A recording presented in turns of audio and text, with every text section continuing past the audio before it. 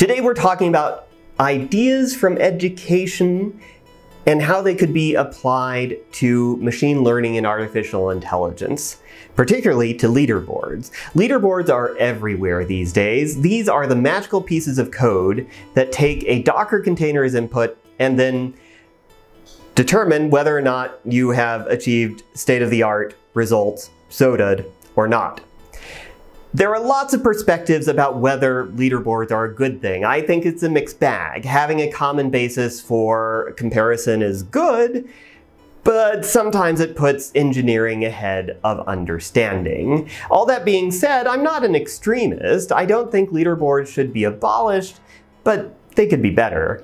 So today, let's talk about some of the ways that we could make it better, and how some of the deficiencies of today's leaderboards could be addressed and improved by the techniques that we talked about in our last video, item response theory. I'm going to lay out 5 ways that we can do better evaluation with the insights of item response theory. 1, have the right difficulty questions.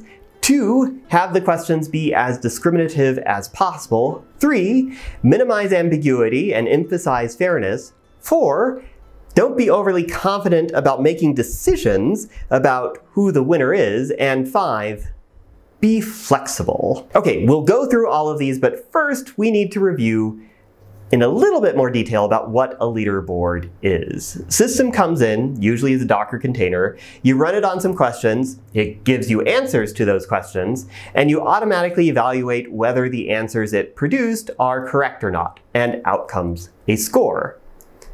And if you get the high score, you win. I'm going to focus on question answering today because I have examples ready, but I'm sure that you can see how this would apply to any natural language processing task where you're producing answers that might be difficult to judge correctness for. But for the sake of concreteness, we'll stick to question answering. Let's say again that we have 2 question answerers that you want to distinguish, Ken, who's smart, and Bert, who's, well, not. Let's say that you have a set of questions and you see how Ken and Bert answer all those questions. Maybe there isn't a good distribution over the difficulty of the questions. If there are a bunch of easy questions and a bunch of impossible questions, if you just look at the accuracy, you can't tell whether Ken or Bert is smarter, even though we, as omniscient observers in this thought experiment, know that Ken's skill is actually much higher. They get all of the easy questions right, and they get all of the impossible questions wrong. It's actually the diagonal here that we care about, where one subject gets questions right and the other subject gets questions wrong. This is where we learn stuff. To see how we can make that happen in the framework of item response theory, let's go back to the equation. How do you get probabilities to be close to 0.5? Let's assume the feasibility is 1. If you want the probability of the response to be 0.5, then the exponential needs to be 1, which happens when the input to the sigmoid function is 0, which means that theta minus beta is near 0. In other words, you want the skill to be about equal to the difficulty. And this matches both educational theory from Vygotsky and what happens if you want to take an adaptive computerized test, like, say, the GRE. Vygotsky's zone of proximal development says that students are most productively challenged when questions are neither trivial nor impossible. It helps them push forward what they know and extend their capabilities. And this is what we want to happen for AI as well. We want to push the intelligence of these machines forward. And this also is what happens if you go in and sit in front of a computerized test taking the GRE. Keep getting questions right, you'll get harder questions. If you keep getting questions wrong, you'll get easier ones. And eventually, you'll get into a range where you're getting around half of the questions right, and these are the questions that most accurately measures your skill, your theta. If you've watched my rant about Watson's tour de force performance on Jeopardy, we can make that rant a little more mathematical using item response theory. I said that the questions on that competition were too easy for Ken and Brad. Indeed, Now we can say that the questions were not appropriately calibrated to measure their skill. Which, after all, was the whole point of the exercise. We wanted to know if the skill of Watson was higher than the skill of Kin and Brad. In other words, we wanted to know if theta Watson was greater than theta Kin. And I don't think it is. I think it is actually probably something more like this. But if the average difficulty of the questions were well below the participant's skill, then who gets which questions right just comes down to randomness. And in Jeopardy, that is decided by the buzzer, as I talked about in the previous video. Link in the description if you want to see that rant. So if I were to redo the human-computer matchup, I would push the curve a little bit to the right to make sure that the questions were of sufficient difficulty to challenge both sides, but not impossible for either. This is how you make sure that you have a fair determination. So if you're assembling a data set from found questions, check that you have a good distribution of difficulty. And if you're generating questions, make sure that they have a good mix of difficulty. Instruct your authors to write a good range of questions based on who you think will take your test. On to point 2, make sure your questions are discriminative. Remember that the IRT defines the parameter gamma as a coefficient that measures how clear the signal is from each question. In our previous video, we talked about how infinitely discriminative questions are essentially step functions that let you pinpoint a user's skill.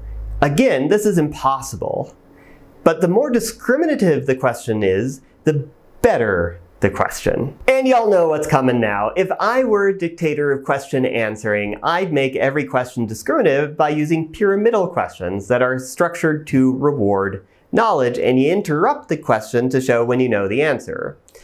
Like, to answer this question, you need to know that Emmanuel Scicaneda was the librettist who appeared as Papageno, and what Papageno does in this opera.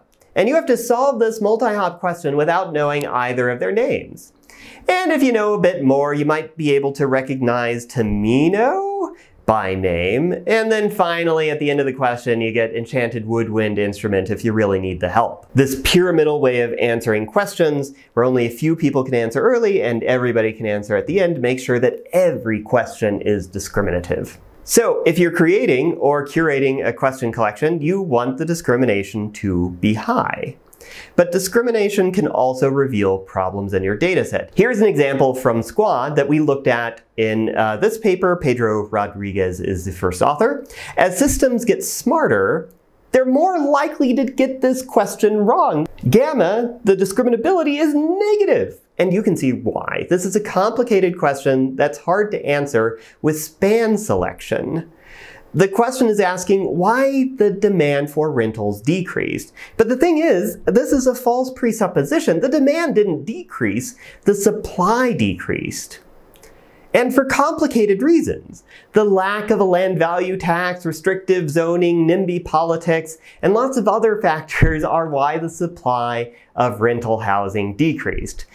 But even if you have a smart system, if you're limited to the input-output paradigm of Squad, you can't say that sort of stuff. And I shouldn't be saying that either, since this is not a urbanism video. Okay, so on to the next suggestion. Maximize fairness, minimize errors and ambiguity. We gave an example of how the gamma term can detect bad questions, but so can the lambda term. The smaller the feasibility is, the minimum probability of a system getting it right. So even if you're very smart, there's something wrong about the question that basically turns anyone trying to answer it into a coin flip. One source of randomness could be ambiguous questions, covered in more detail in Ambig.QA from C1 Min. Here are 3 examples from natural questions with their official answers. Take a look at them. Pause the video if you need to. Do you see any problems with these questions?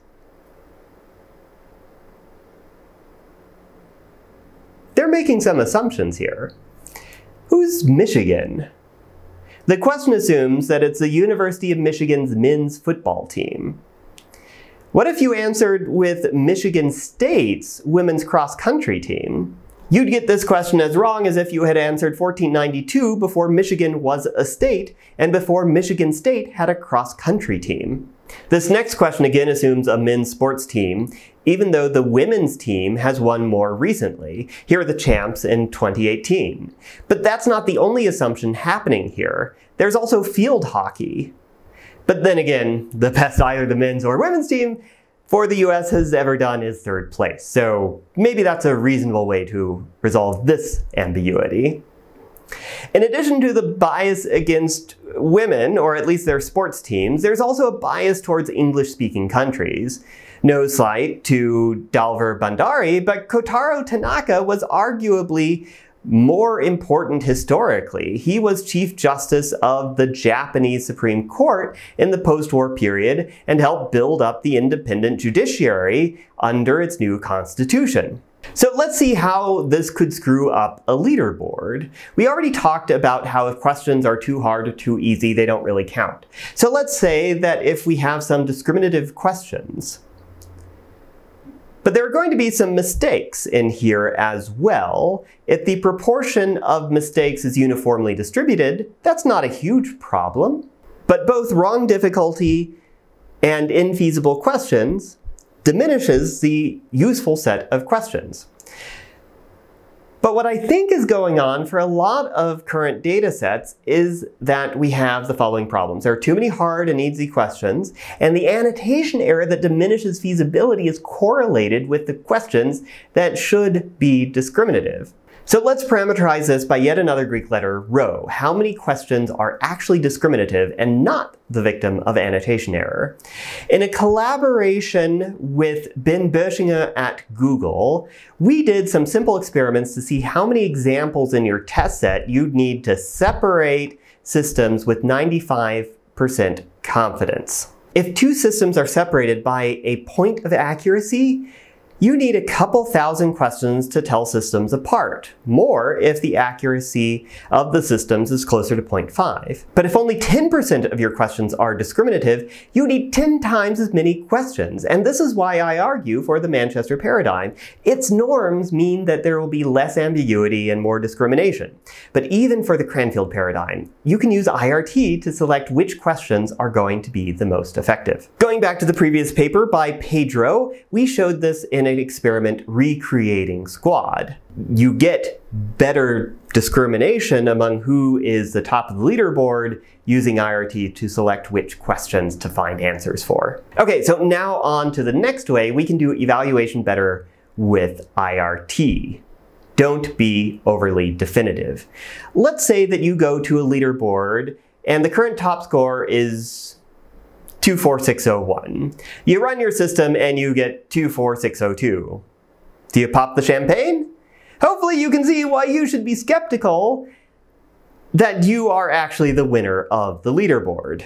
This is part of the reproducibility crisis in natural language processing. Jesse Dodge talks about this in his recent thesis. And while we could do hypothesis testing, IRT provides an alternative. You have a big Bayesian model of random variables that encodes how smart each of the subjects the system submitted to the leaderboard are.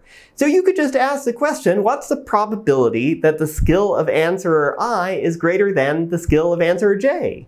For the system result that we just talked about, the answer is probably going to be 0. Okay, last way we can do evaluation better, be flexible. And this isn't specifically about IRT, but I wanted to squeeze it in here because IRT is associated with high stakes exams. The outcome is super important, and whenever you have money on the line or an education on the line, there are grievance processes so that if something goes wrong in the test, you can correct the problem. And this reflects a truth of evaluation, especially in natural language processing.